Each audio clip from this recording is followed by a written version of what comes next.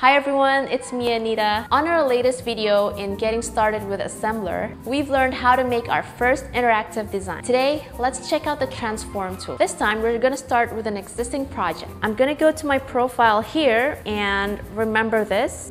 Let's open this one. First, I wanna make a copy of this couch. To make a duplicate, you can tap on the object and choose this button on the bottom of the screen, the duplicate tool. Then I'll put this one across the table, but wait, that looks odd. Okay, let's fix that. Tap on the object to go to transform mode. As you can see, there are 3 yellow dots which are the transform tool. Move up or down tool is the one you can drag up or down to lift the object or move it down. Scale is the one that adjusts the size, making it bigger or smaller.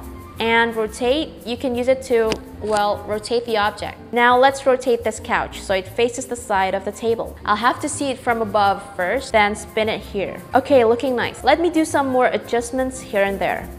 All set. So that's how you use the transform tool. With this tool, you can pretty much make anything. That's all for today's session. On the next one, we're gonna try to put some image. So make sure you won't miss it. Join our Facebook community to meet other users and get inspired. Click subscribe on this video if you haven't, and I'll see you next time.